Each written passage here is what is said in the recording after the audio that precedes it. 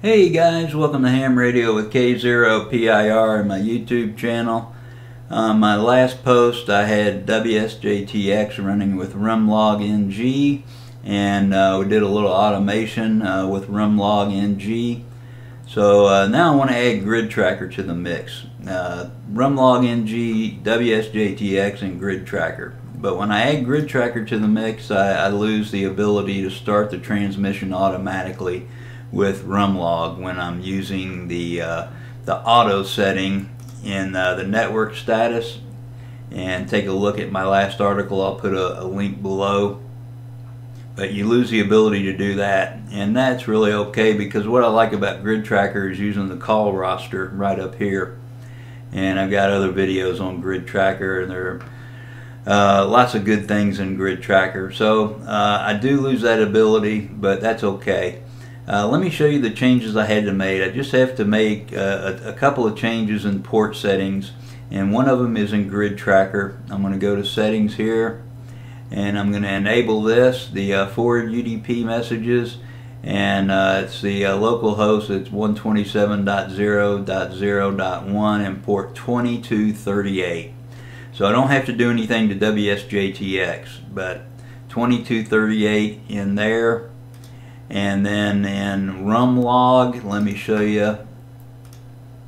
I'm going to go to Preferences, and on the UDP tab, I have the CAT port in here, 7374, and I don't have it over here on the General tab, or not the General, the Transceiver tab. I don't have Start DX Lab Suite Commander. I don't need it starting twice, and that's my understanding. So I just have it selected on this page with WSJT-X, and I'm using DX Lab Suite Commander as the rig or the radio in WSJT-X.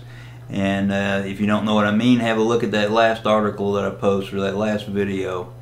So I've got that set up, and then I have the port in here. This was 2237. I just changed it to 2238, and we'll get GridTracker working. You can see it's receiving. This is receiving from WSJT-X, and then when I make a contact, it forwards it to RUMLogNG. So just those two settings, and I have another post on my website. It's got the screen capture, so have a look at it. It's k0pir.us.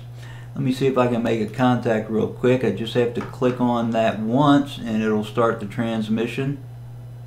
It brings up the logbook, and it puts his call sign in there, and I get the name in QTH. But when I use WSJT-X to log it, I lose that. And if you want that in there, you can add it later after the fact. You can go back and add the QSO data, and let me show you what I mean. See if he comes back to me. Nope. I'm going to try this again. Give him another call. And what I like about this call roster as well, you can see up here, he's just calling CQ. He's not calling CQDX. It's not directed to anybody, not directed to Russia or the UK. So let's see if he comes back to me. Nope, he's not going to come back to me. But when I do log him, it'll go over into my logbook. Right in here. I just logged one a minute ago, and I put his name in because I don't get the name when I log with WSJT-X. If you want to add it later, you can go back and add the QSO data later by selecting the row, and then go up to QSO and add QSO data, and I use QRZ, and it pops him up. He's in Opp, Alabama, and I want to make sure that the grid is right. EM61. Let me cancel that. Yeah, that's what he gave me, EM61. So we're good there. I can go ahead and overwrite that data.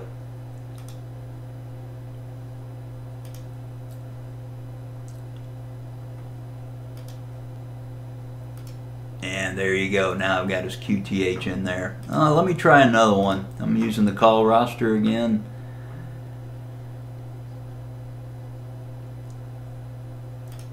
Oh, there's a good one. Let's see if I can get him. He's down in San Antonio. I ought to be able to get him. I got a good pathway down to Texas. That's where he is. Yep. So the grid square that he's giving me right now, it may be different than what is in QRZ. So if I overwrite his, I may end up with the wrong grid square. But he is returning the call. He's giving me a -13. I'm sending him a -17. We can see it over here on the map. There's the path. I always have a good path down to Texas.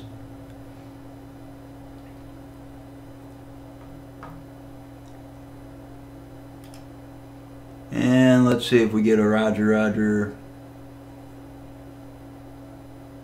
Nope, he didn't return my call. You can see some more communications going on here. The black is the QSX. Just what I'm hearing.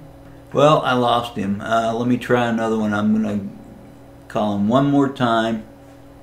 I'm just on the edge of this other station, I guess. I don't know if anybody's transmitting when I am. He's way down here. I might scoot over just a little bit and pick him up. The runaway watchdog got me. So I moved down just a little bit and I'll give him another call. Well, I heard him that time.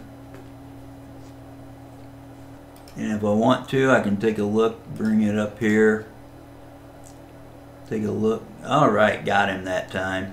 Sent the 73 back, so I have to remember to log the QSO. Go ahead and log it, and I put the transmit power in there. I can put his name in there.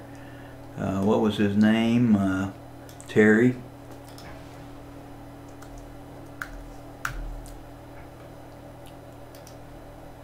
And there we go, N3VXM, and it put his name in there for me, but it didn't get his QTH because again it's pulling it from WSJT-X, and WSJT-X doesn't pull that from the database. Okay, well, I hope you find this informative and useful. Thanks for watching. I'll be traveling this month to Arizona, so you follow my travels on Instagram or Facebook. It's just K0PIR. And I'll be down at Quartz Fest. So if you haven't already, subscribe below and you'll ring that bell and you'll be notified when I put out videos on Quartz Fest. Okay, 73 and good DX.